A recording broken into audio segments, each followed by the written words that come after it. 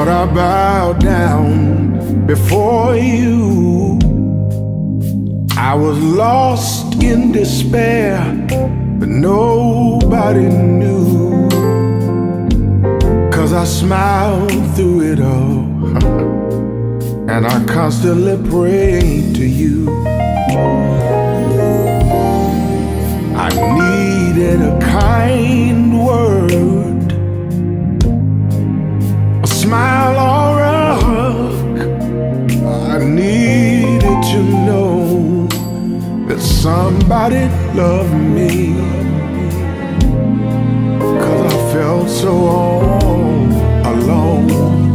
But lo and behold, in the midst of it all, in the midst of it all, you encouraged my soul. yeah, you did. So I won't let go. I won't let go.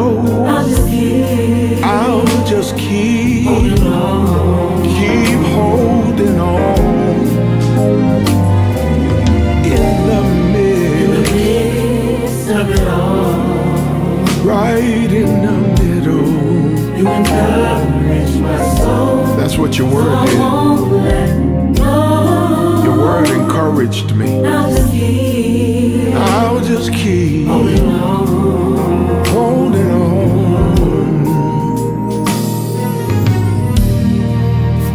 So I stayed, Lord, in your presence, 'cause I believed you would hear me. But I didn't know you were already moving. Lord, you were there all along. Then you sent down your angels to lift my head up just a little higher. And that's when I knew you heard me, saw me, loved me. Yes, you did.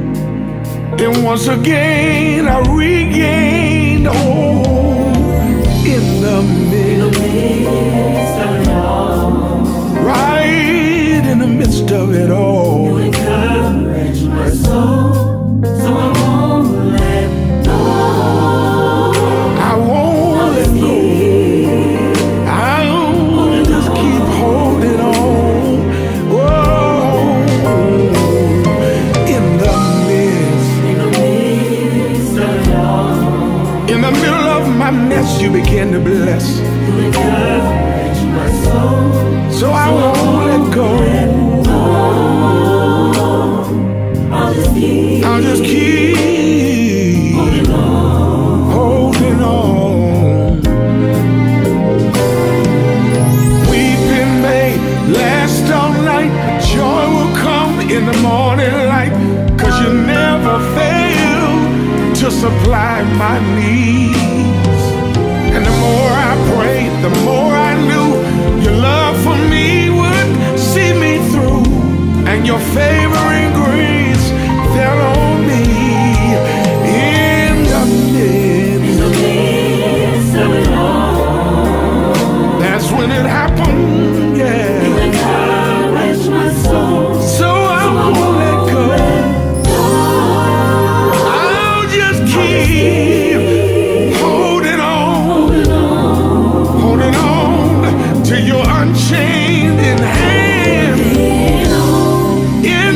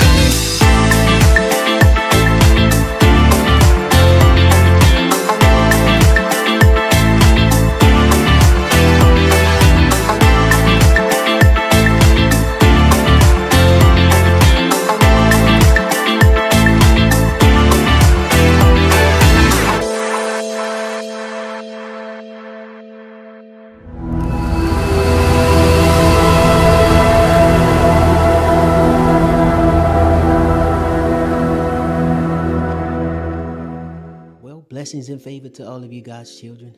Bless God for you being here with us today. I am your pastor, of course, Nakia McKay, and I'm so grateful to God that you have taken out time to be here with us today for our midweek Bible study. Amen. I pray that you all have been experiencing nothing but God's best and blessings and favor up on your lives thus far this week. Amen. And I'm so glad that you've decided to tune in with us today. Amen. But will you do me a favor? Will you help me share this gospel by you sharing this page, inviting your family and friends to come on and be a part of us? Start watch parties, share, call, text, do whatever you can. Let's get as many people as we can to be a part of this Bible study on tonight. Amen. God bless your hearts. And again, thank you so much for being here today. It's always a privilege and an honor of mine to be able to share in the Word of God with you all. Amen. And I'm so grateful for this blessed opportunity. But let's go ahead and get our Bibles. Get whatever you have the Word of God on. Grab yourself something to take some notes with, to write with, whatever.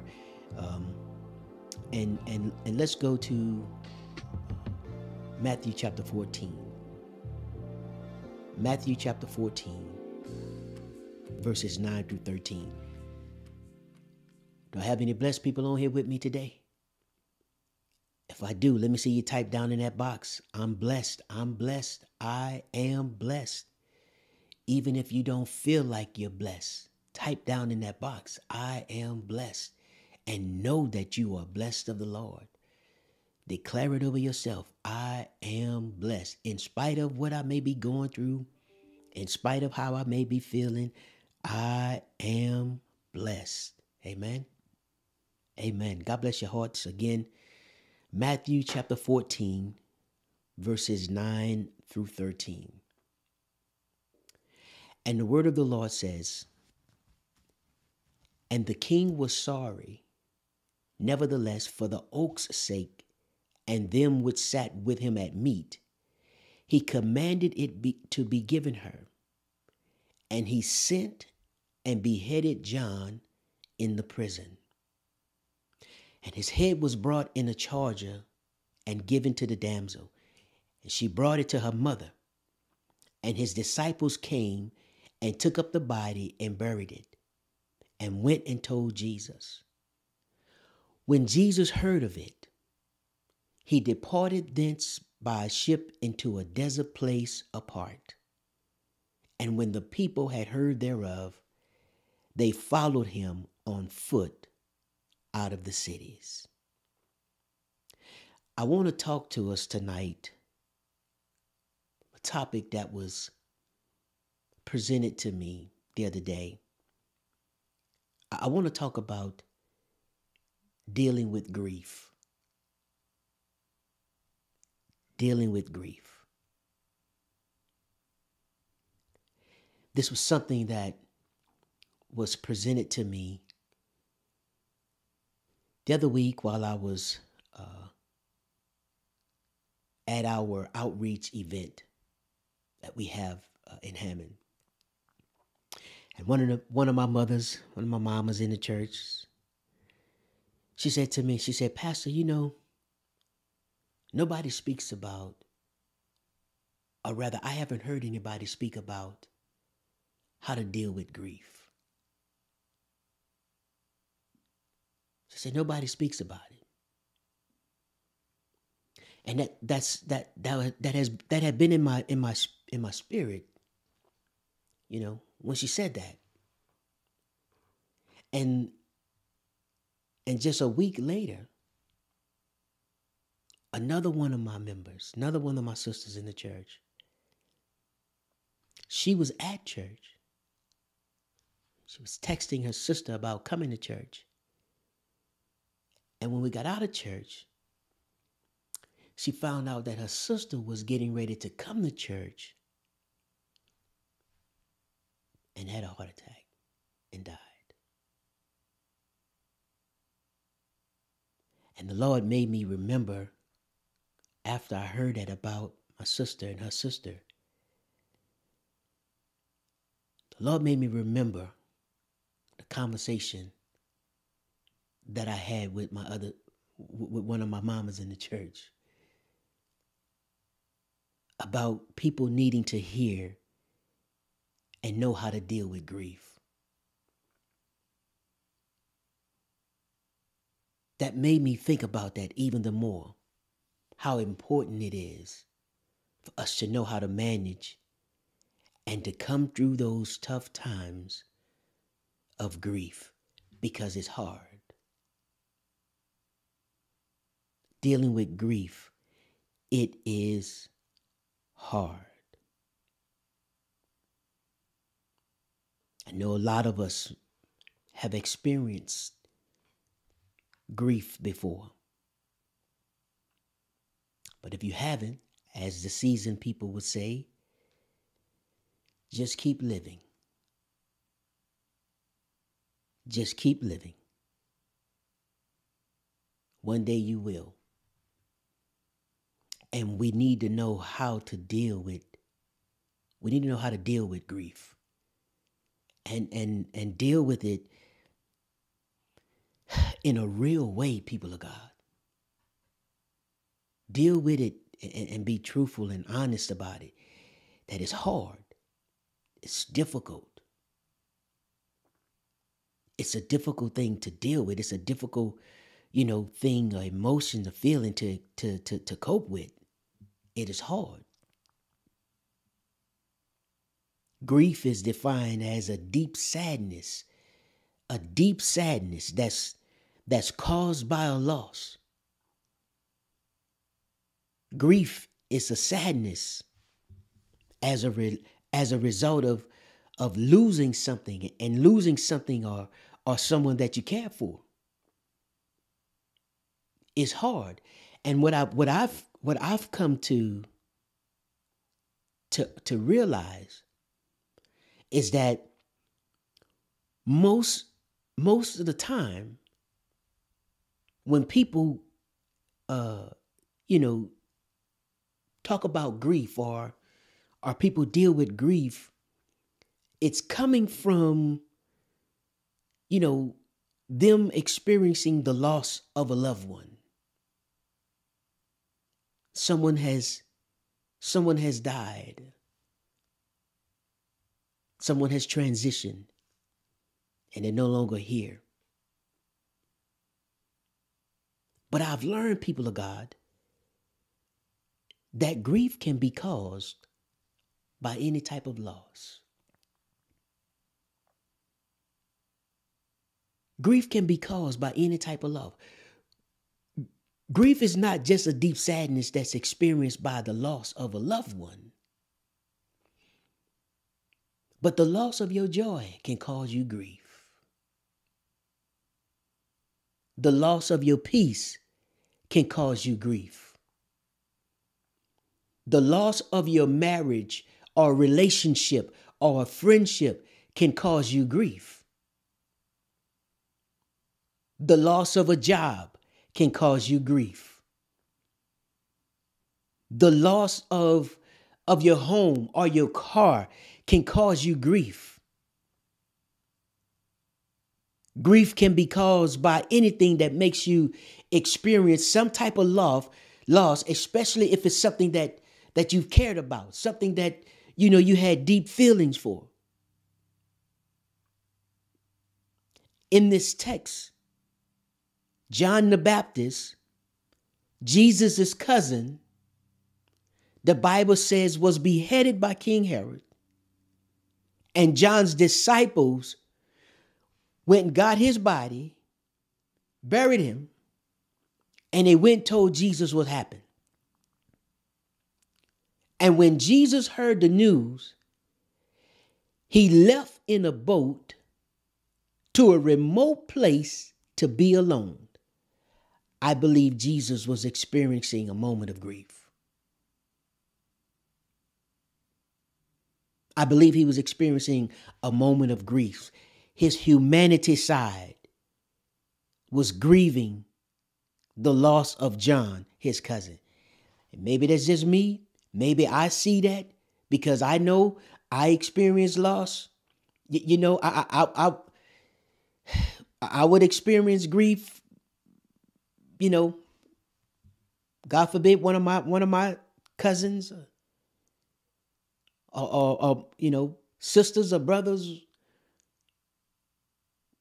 would die, I would have a moment of grief. Maybe that's what I see, but I believe in this text, this moment, Jesus was experiencing grief because his cousin was just beheaded, and he died. He's dead. And when Jesus heard the news, the Bible says that he left in a boat to a remote area to be alone. Now, this is what I believe, some things that we need, or things you need to know how to do, or what you should do to deal and cope with grief. This is what I believe that can help us. The first thing is, I believe you need to take time for yourself.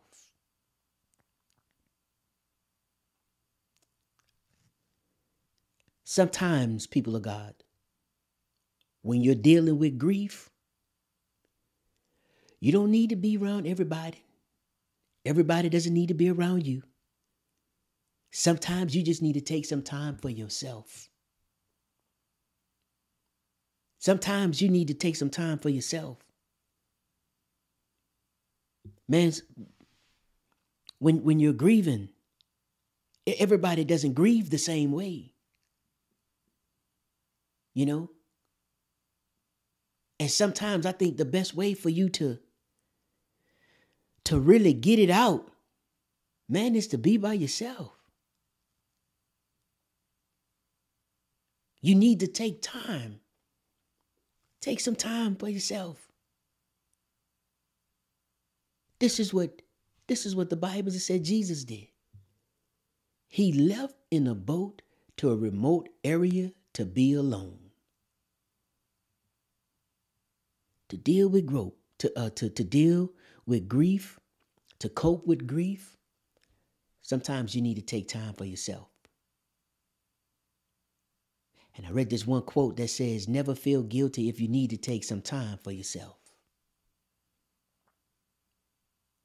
Don't feel guilty if you need to be around, if you need to be by yourself, not be around everybody else. Because sometimes being by yourself, that could be your best self-help. When you're by yourself, it could be your best self-help. When you're dealing with grief, sometimes you need to take time for yourself. And it doesn't matter how spiritual you think you are. Maybe you are that spiritual. Doesn't matter how strong you think you are. Maybe you are that strong. Doesn't matter what you've done before. Maybe you did do some wonderful things. Doesn't matter what you think you know, or maybe you do know a lot. When you're dealing with grief, sometimes you just need to take some time, man. Sometimes you just need to take some time to yourself, and don't feel guilty about it. I know people may be trying to comfort you, or some people may be trying to, let you know that they're with you, that that they're to help you. That's all fine and dandy. That's well and dandy. Thank you. I appreciate it. I love you. I appreciate it, man. But just give me some time by myself. Just give me some time by myself. And understand that when you take some time by yourself, doesn't mean that you're giving up. Doesn't mean that you're throwing in the towel. Doesn't mean that you don't have faith. Doesn't mean that you don't trust God. It just means that I just need some time by myself right now. I just need some time for myself right now. When Jesus heard this news, he left in a boat to a remote area to be alone. He went to be by himself because sometimes there's some things that need to be handled just between you and God. There's some things that, just need to be handled between you and God. And I don't need everybody around me. I don't need, everybody around me when God is trying to work with me, when God is trying to deal with me. There's some things, man, that what I'm dealing with, it requires some alone time with God. It requires a long time. It requires, a supernatural touch from God. And I appreciate you, but this here thing, man, only God can get me through this. And I just need to take a moment. I just need some time by myself. If you're grieving, you have grief in your life, you're dealing with some grief, take some time to yourself. Take some time to yourself. And when you take that time by yourself, make sure you take time to pray. Take time to pray. When things in life happen, when things happen in your life, you need to make sure you find your way into your prayer closet. I know it may be difficult. I know it may be hard. But that's when you need to pray even the more. Because I've learned that prayer is the only thing that can get you through anything. Prayer is the only thing that can get you through anything.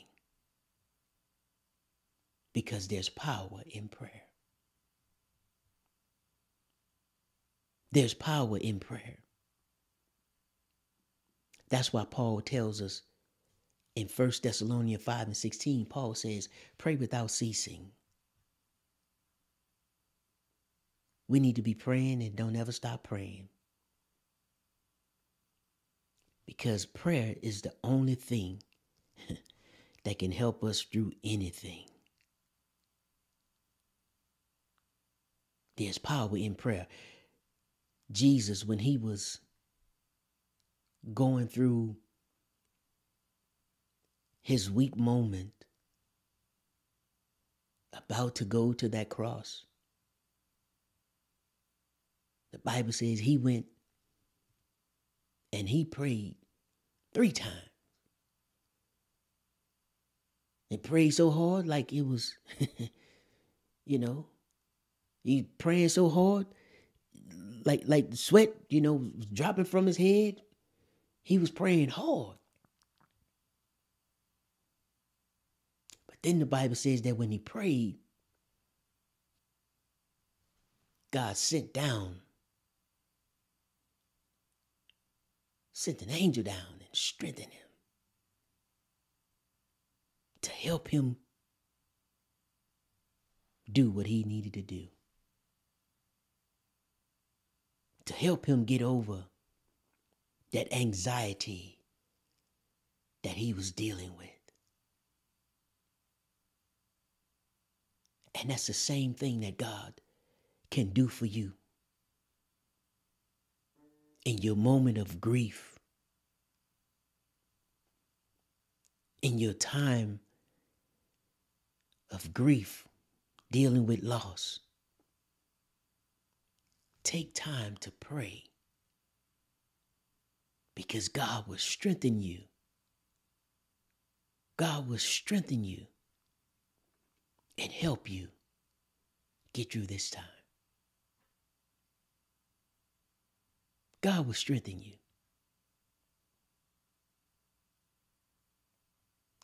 Jesus heard the news. He got in the boat to go be by himself in a remote area alone. I believe he went there so that he can pray. He took time for himself. I believe he went there so he can pray. And not only did he go there to pray, but I believe you need to take time to process Take time to process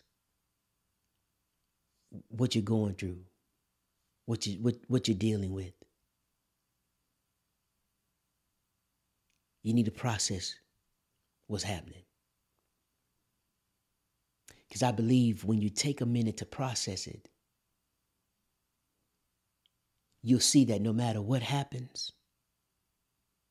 no matter what goes on in life, God is still a good God. God is still a good God. God is still in control. And he's still God. He's still God. I know it's hard. I know it's hard. But if you take a moment just to process it and see that this is all God's doing. Everything happens according to God's plan. Everything happens according to his plan. In Job chapter 1, verses 20 through 22, says, Then Job arose and rent his mantle and shaved his head and fell down upon the ground and worshipped and said, Naked came I out of my mother's womb, and naked shall I return thither. The Lord gave, and the Lord had taken away. Blessed be the name of the Lord. In all this Job sinned not, nor charged God foolishly. After all of the devastation that Job had just went through, the loss that he had just experienced with his kids, his family, with his property, with his assets, Job had a lot to grieve for. He was going through a lot, but he took a minute to process it and gain a perspective about what happened. Job said, Lord, I came in this world with nothing, and I'm going to leave with nothing.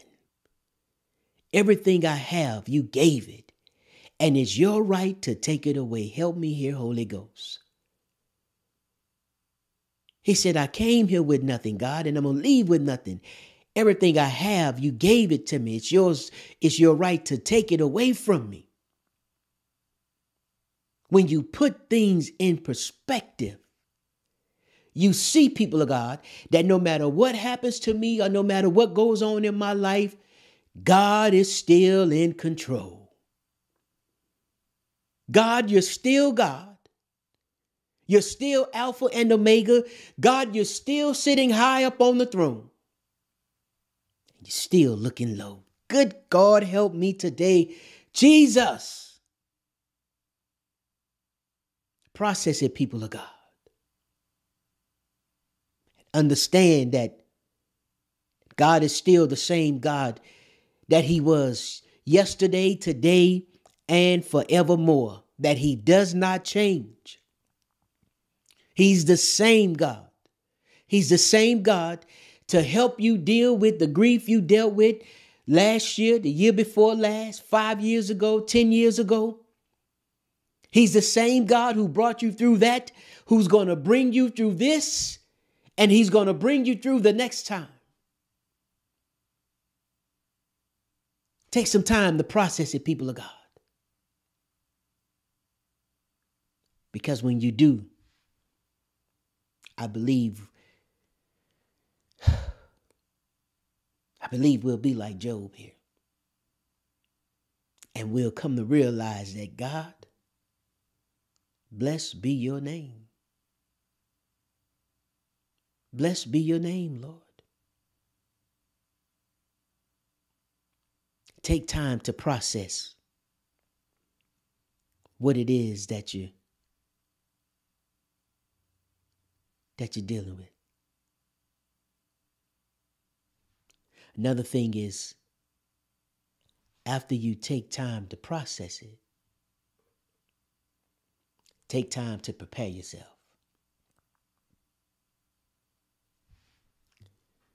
Take time to prepare yourself.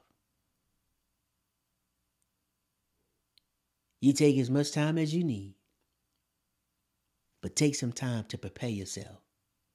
What do you mean prepare yourself? You need to take time to prepare yourself for what's next in your life. Because you can't stay in this moment. You can't stay in this moment. You can't stay in a moment of grief. Because if you stay in that moment of grief, that moment of grief will become a mainstay of grief in your life. You'll be grieving forever. You'll be grieving forever. You need to take time to prepare for what's next. What's next in your life? When Jesus heard the news, he departed in a ship into a desert place apart. And when the people had heard thereof, they followed him on foot out of the cities. And Jesus went forth and saw a great multitude and was moved with compassion toward them, and he healed their sick. Jesus didn't stay in that same moment, that moment of grief that he was experiencing. He didn't stay there. He went, took some time apart. I believe he prayed while he was there. He processed what was happening, and he prepared himself for what was next in his life. Take time to prepare yourself for what's next. Prepare for what's next. If you have to, remember when Moses was getting ready to be taken away, and he, he was talking to Joshua and them, and he showed him the promised land. And God took Moses, said the people wept for him for a little while. But then God came to Joshua and he said, Moses, my servant, is dead. Now, rise and get up over this Jordan. Come on, get the people to the promised land. You can't stay there grieving. You have to get up and prepare yourself for the promised land that God has for you. You have to prepare yourself for what's next for you, because God has something greater in store for you. God has something greater in store for you. Do y'all hear what I'm saying? God has something greater in store for you. Yeah, you may have experienced loss, but that's all right. I know it hurts. I know it may be painful, but God has something great in store for you. Don't sit there and stay there in the moment of grief. Don't make that moment, don't make it a mainstay in your life. Don't make it a mainstay in your life. Pray about it. Take time for yourself. Pray about it. Process it. And then prepare for what's next. Because this is not the end. This is not the end. I believe what the old hymn used to say, this too shall pass. this is not the end. This too shall pass. Weeping may endure for a night, but joy is coming in the morning. This too shall pass. This too shall pass. So tonight, I pray for all of us who may be experiencing grief in our lives. Father, I pray now that you help us. Give us the strength, God, to keep moving forward. Pick us up, God, where we may have been broken down. Build us up, God. Strengthen us where we're weak.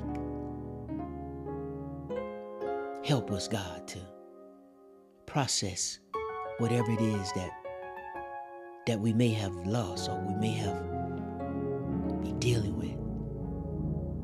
Help us to process it, God. To know that you are still God.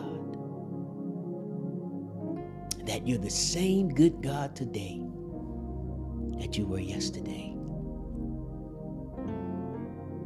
And help us to prepare ourselves for the great things that you have in store for us. Father, we thank you today.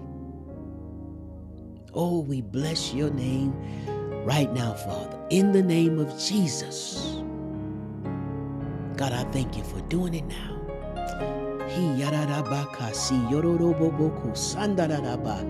God, I thank you right now. Strengthening your people, God. I thank you, God, that even right now, God, that hearts begin to be lifted, spirits begin to be lifted, God. Minds, God, be given peace and joy, Father, in the name of Jesus. God, I thank you for doing it now. I thank you for doing it now. In the name of Jesus. Thank you for being that strong tower for us. Thank you for being that refuge and that rock. God, we love you today. And we bless your name for it. In Jesus' name. In Jesus' name. Amen. Amen. Listen, my brother, my sister, if you're there today, maybe you've never accepted Jesus into your heart, don't know him as Lord of your life. Today would be a good day for you to accept him into your heart. He wants to come in and be Lord, but he will not force his way into your life. You have to invite him into your heart today. Maybe you're there and you say, I know Jesus, but I've backslidden. I need to renew my fellowship with him. I want you to know that God said he's married to the backslider. And he's still here waiting for you to return so that he may return you back to your rightful place in him. Maybe you are part of a ministry, you're part of a church, and you don't feel like that church is changing your life. And I say if your church is not changing you, then you better change your church. Or maybe you just want to make sure your soul is saved today. Pray this prayer with me. Say, Heavenly Father, I come to you now just as I am. I have sinned and fallen short of your glory. I confess all my sins to you right now. And I ask you to wash me with the blood of Jesus. I confess Jesus as Lord of my life. And I believe in my heart that he is your son and that you raised him from the dead. And he is now sitting on your right-hand side interceding for me. Lord Jesus, come into my heart. Be Lord of my life. Lead me and guide me. And I thank you for saving me. In Jesus' name, amen. Listen, if you prayed that prayer, I want you to know that you are saved. And what you need to do now is you need to find yourself a Bible-based ministry, a place where the Word of God is being taught, And I believe New Home Ministries is such a place. If you would like to be a part of New Home Ministries here in Hammond, why don't you meet us at 1300 Martin Luther King Jr. Drive in Hammond, Louisiana, this Sunday at 10:30 a.m. Come on and be a part of us. Or maybe you say, I'm nowhere near Hammond, but I still feel God leading me to be a part of this ministry. Email us your contact information to that email address that's on the screen, and one of our elders and ministers will reach out to you and welcome you to be a part of our cyber ministry. Amen. So do that and they'll contact you. But for right now, those of you who have accepted Jesus into your heart, and those of you who are going to become members and you feel like God is leading you to be a part of New Home Ministry, let me be the first one to say, welcome to the family. God bless you. Know that we love you with the love of Christ, and we pray God's blessings and favor just be over your life. Amen. So God bless your hearts, and again, welcome to the family on today. Be blessed. Amen. Now, let's prepare to bless God today with our ministry of giving. Amen. This is our time where we can sow back into the kingdom of God.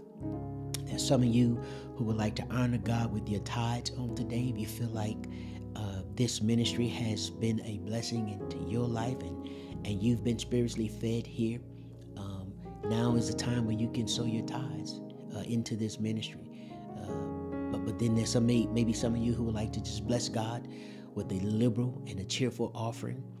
Maybe some of you have a need and you want to sow a seed for God to meet that need. Now is the time for you to do that. Amen. But this again is only for those that are willing, able, and trusting and believing God.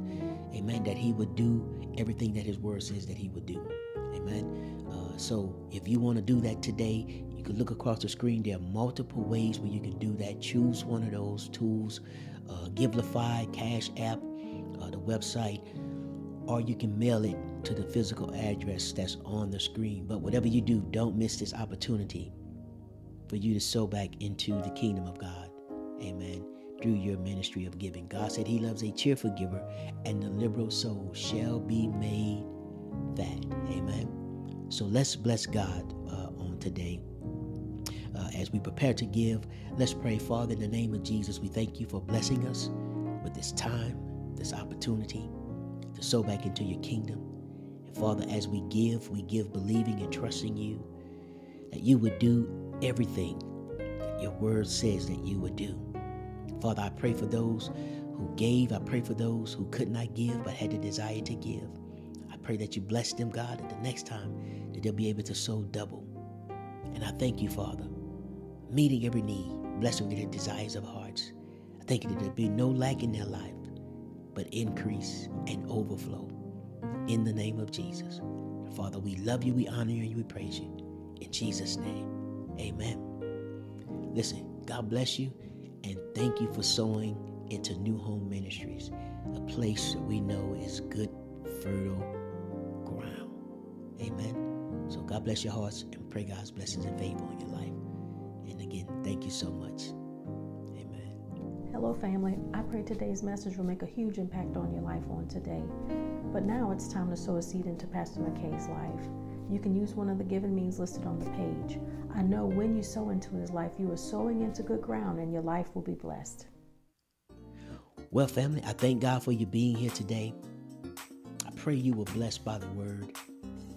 But I'm always blessed with you being here with us, fellowshipping with us. I want to invite you to join us this upcoming Sunday, amen, for our Sunday morning worship service, worship experience here online at 11:30 a.m.